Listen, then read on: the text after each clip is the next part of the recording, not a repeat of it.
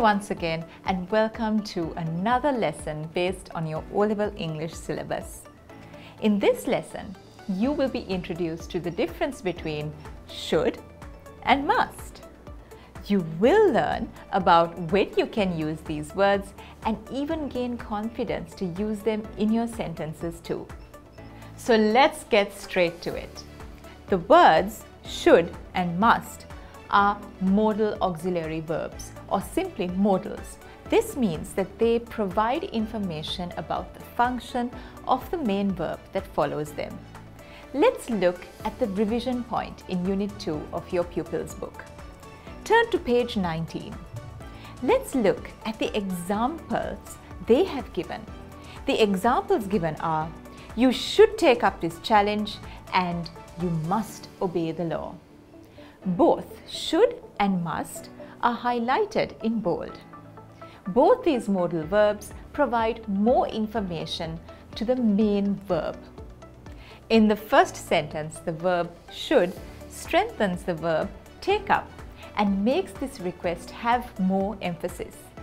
If you have noticed, by using should, there is an advisory tone that is enforced. The next sentence, you must obey the law. Well, this sentence is also advisory and must is used to add more weight to the verb obey. Let's learn more about these modal verbs. Should is the past tense of shall and is used to present recommendations, advice, and is used to show what is generally considered to be accepted behavior. I could say, you should wear a mask when you go out these days, or you should wake up early every morning, or you should limit the hours you spend online. This shows that should could be used to talk about what is generally considered to be right or wrong with the limits, norms of the society. Let's look at how we can use negative in a sentence with should. You should not treat your books like that. You should not drink too much of fizzy drinks. You should not sit in one place for too long. Once again, through this negative construction, I am able to adopt an advisory tone. And in each sentence that we just examined, there is either a probability or a recommendation of some kind. So when you use should, you will be recommending a mode of action like, you should wear your mask when you go out, and whether the listener does it or not is probable.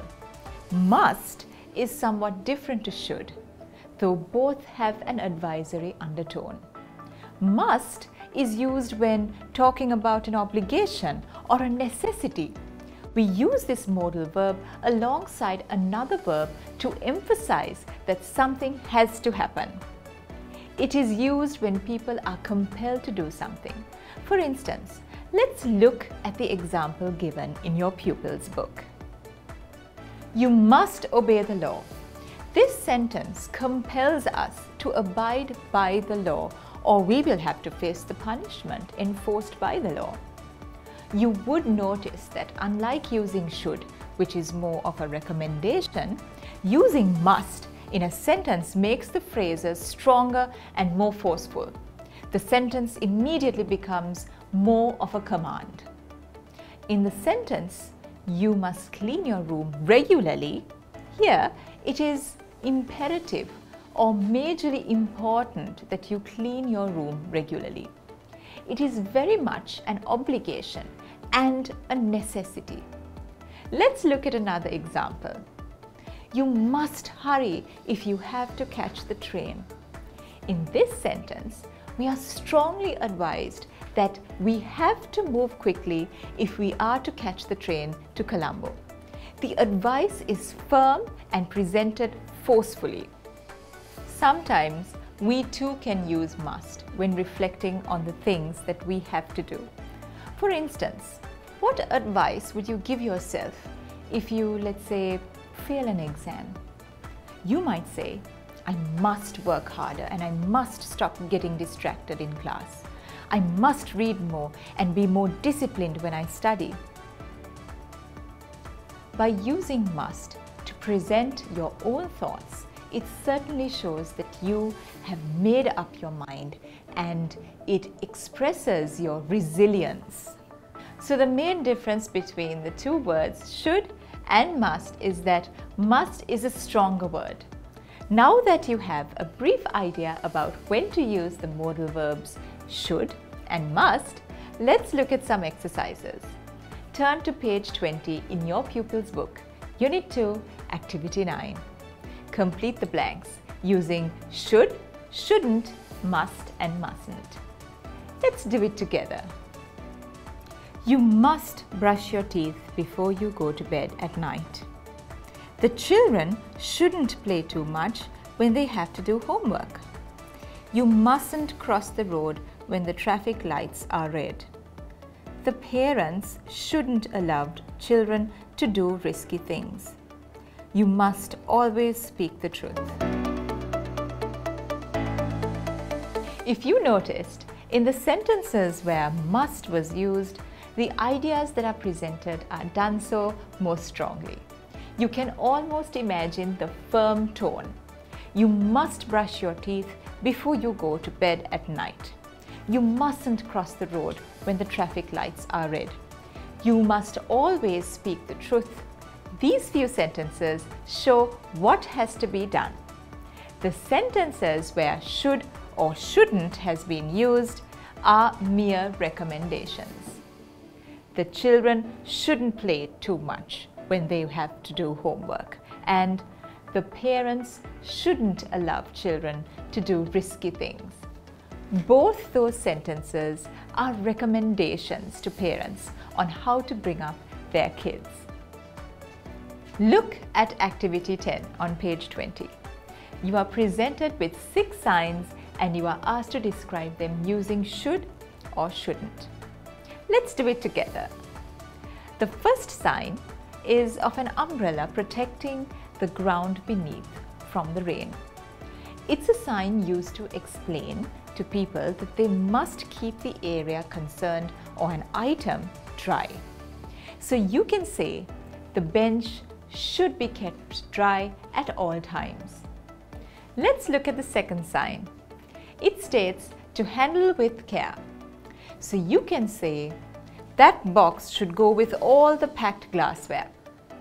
We are asked to handle it with care. Sign C is usually placed on boxes that have to be carried in a particular manner. You can say, be careful about how you plan to carry this box. It shouldn't be held from this side. Sign D I am sure you would have seen around in public places. The wording under the sign says, litter in the bin. So you can say, you shouldn't litter the place. Be sure to put all your garbage into the bin over there. Sign E is also similar to the handle with care sign. It states that whatever it is that is packed is fragile and should be moved around or lifted carefully. You should be careful with this package. It's a coffee set for the newly wedded couple. The final sign given states in red not to drop. So clearly this too holds something fragile. Shanti has to get help to carry this box. It has some very fragile things inside and she shouldn't drop it. Now that you have a general idea of when you can use should and must, attempt forming sentences when you speak at home or among friends.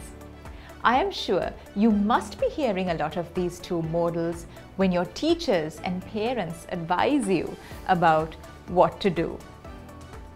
You must do your homework. You should read more. You shouldn't have left the kitchen without cleaning the pan, and so on. And that ends today's lesson on should and must. If you would like to watch more lessons like the one you just watched, please subscribe to our channel. Goodbye.